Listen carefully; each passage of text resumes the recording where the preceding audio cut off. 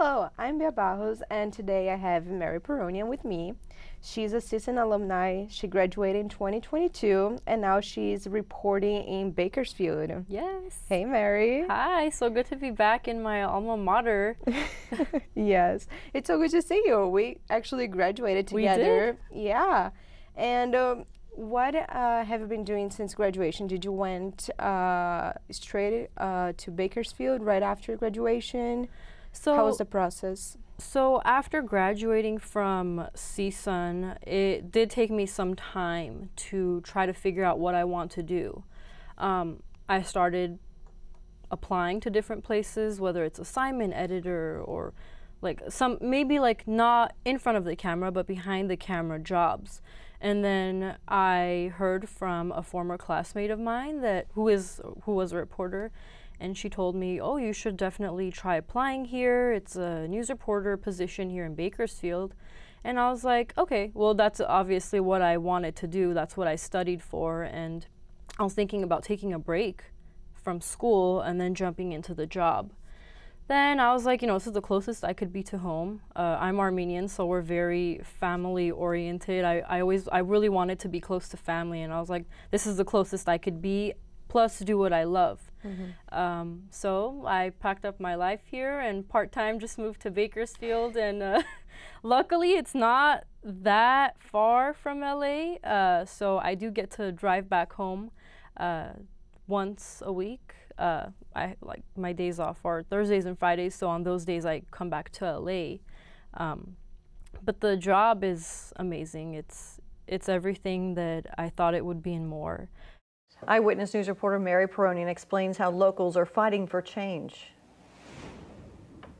A few weeks ago, Eyewitness News did a story on a proposed amendment given by the Kern County Animal Services Commissioner Gary Blackburn to make spay, neuter, and licensing a requirement here in Kern County. And it was all brought up on Tuesday's Board of Supervisors meeting. Definitely, I would say to anyone who wants to do news, definitely love the job. Mm-hmm. You have to look into it. You have to have a passion for it. Because I feel like a lot of times people want to do the job and then they regret it instantly. You really do have to love it, and then that love does grow while you're in the job. But I am a nightside reporter, and then I'm also our only weekend reporter. Wow. So I do hard news, breaking news, crimes, politics. And Eyewitness News reporter Mary Paronyan is live from the watch party for Vince Fong. Mary, what's the vibe like out there? Well, Michael Rochelle, that's right. Like you guys mentioned, the special election is putting two of the San Joaquin Valley candidates in a position where only one can replace McCarthy's seat. But right now we are at that watch party, as you can see. But luckily on the weekends, we do fun stories because that's what weekends are all about. Do you have any favorite stories that you covered during the weekends? Yes. So 2 weeks ago, we had this Scottish festival. And if you guys ever want to watch our stories, we have all of them posted. We write our web stories. We upload our videos on our website, bakersfieldnow.com. So that's where a lot of people can go and view our web stories, our videos. So that was a really exciting story we did, and I love anything like about Scotland, so I really put my passion into that. It was really exciting. We have a lot of festivals going on in Bakersfield, so we tend to cover things like that. So that was really exciting. You get to meet different people in this job. That's the beautiful thing about it also. Yeah.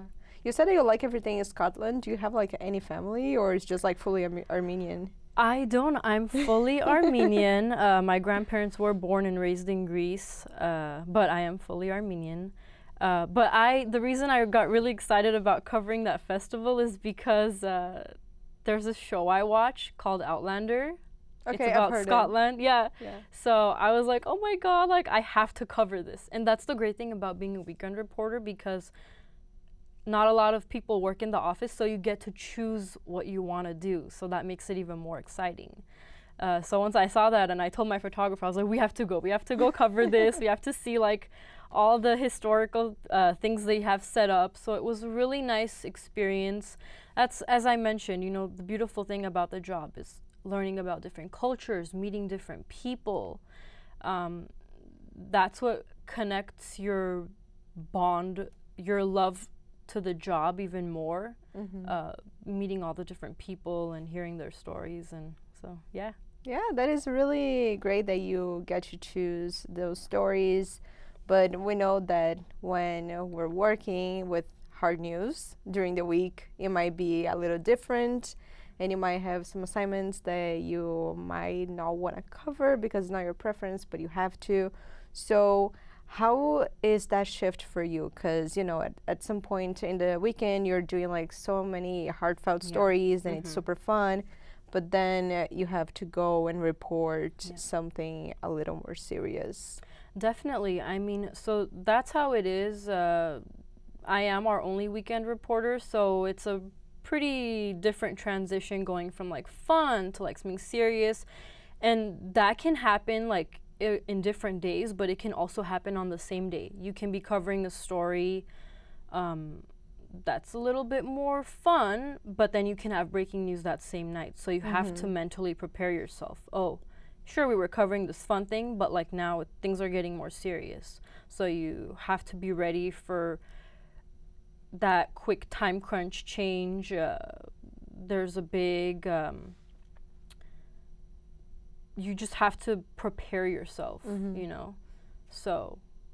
I think it's interesting you bring like that you have to prepare yourself, you have to be there mentally.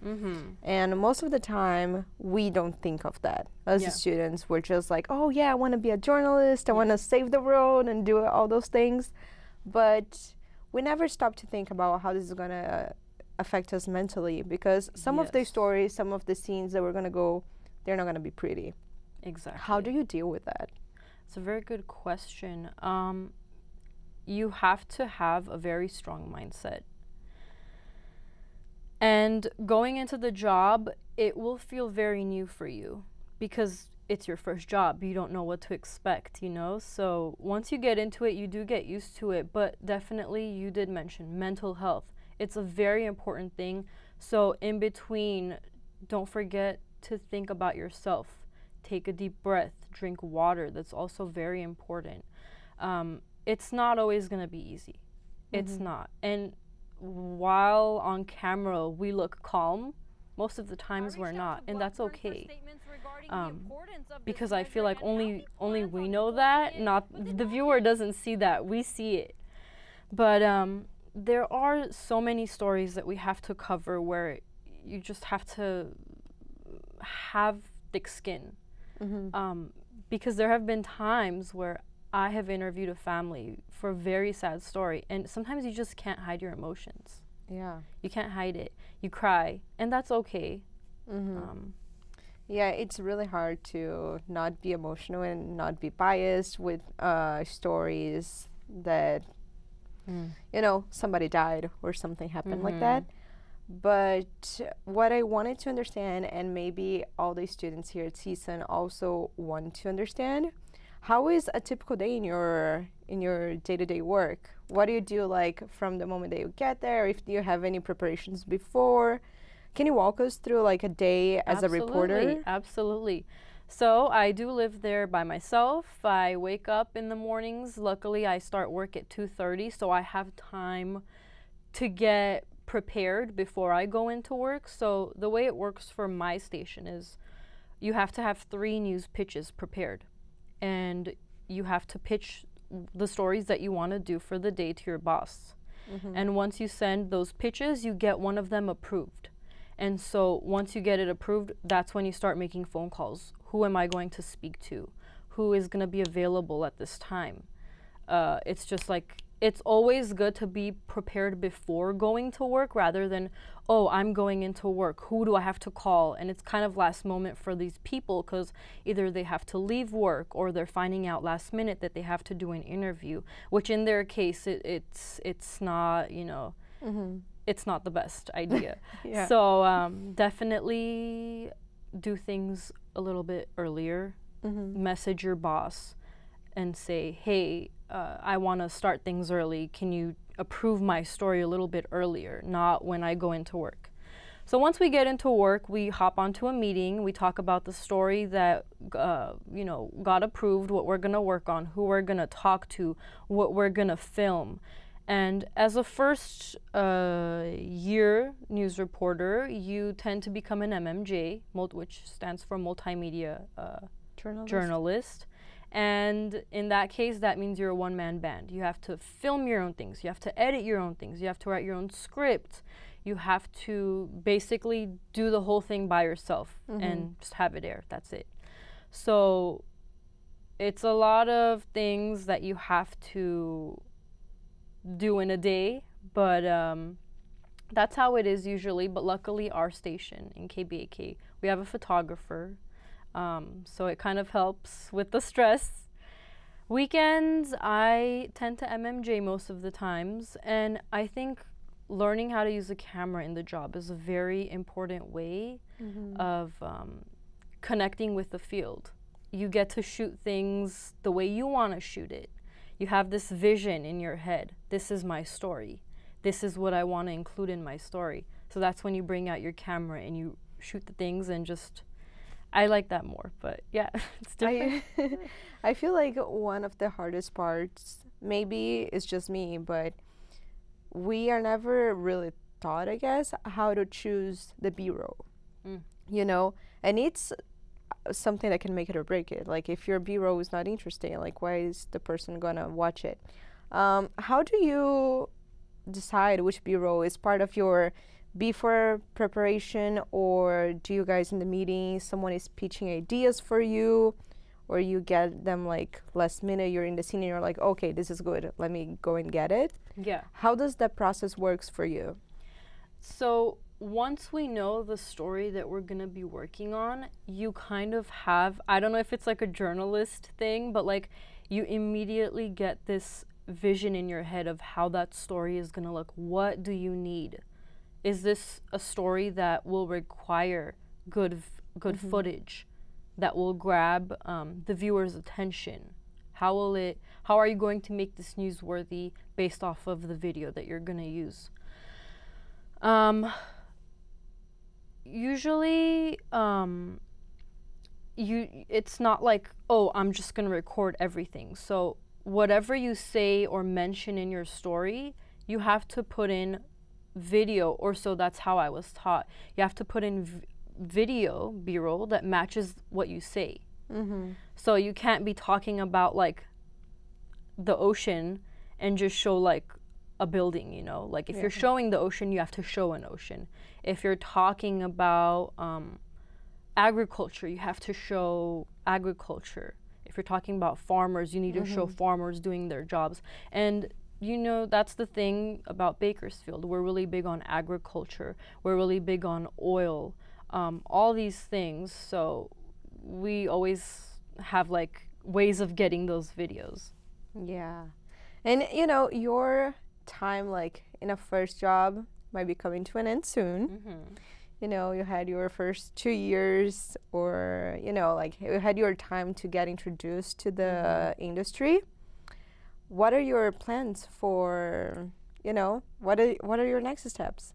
So I do have 7 or 8 months left to work in Bakersfield. So I'm sort of in that situation of trying to figure out what my next steps are going to be. As of right now, my plan is to stay in news. That is all I've ever wanted in life ever since I was a kid. I knew since I was 6 years old, I want to be in news. Hello and welcome to On Point. I'm Mary Paronyan. Many high school students dream of being the first in their families to earn a degree. And so, you know, I met my goal. I became a reporter. I fulfilled my dream. That's right, and Eyewitness News will continue to monitor those results. If you head on over to our website, bakersfieldnow.com, you'll be able to find that. And I do want to stay in it as a reporter, but the thing about it is wanting to work in a place where you want, you know? And sometimes that's not always the case. But in my case, I want to be closer to family. So I'm going to be trying San Diego or Spectrum News. So, yeah, I do want to stay as a reporter for now. So. let's see how things That's go. really good. Yeah. You have any other big dreams in journalism that you haven't fulfilled so far? My goal is to come back to LA eventually because this is where my family is. Ever since I was a kid, my dream was to work in Fox 11 News. Okay. And who knows, maybe I might even give anchoring a try. So that's what I did here at Valley View. New York will declare a state of emergency to prepare for a possible rise in COVID-19 cases. The precautionary measure will take effect December 3rd. That was my #1 goal. I did want to become an anchor, but if you do like to anchor, you can't immediately expect to jump into news as an anchor. You have to start off as a reporter, and your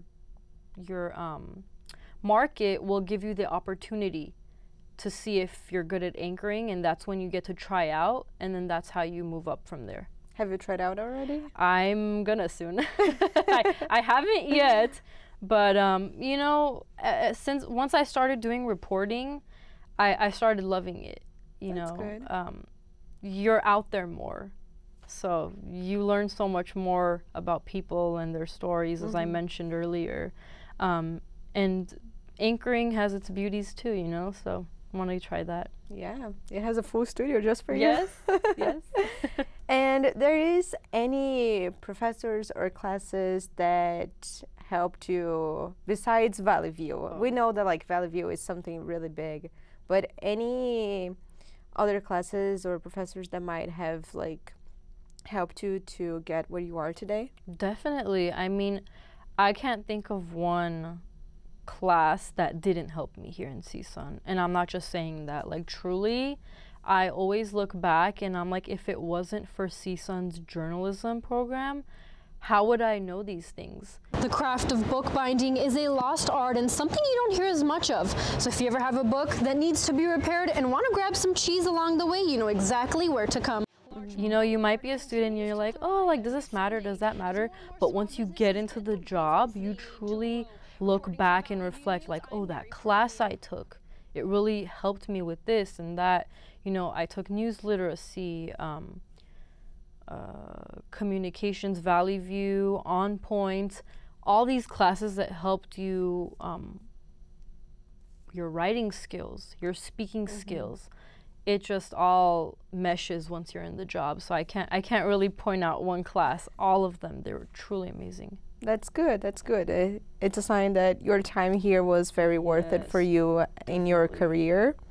And just so we, you know, just reached the end of our conversation, do you have any advice for the students now that they want to do reporting and that they want to be in LA or going to Bakersfield? What is your advice for those students?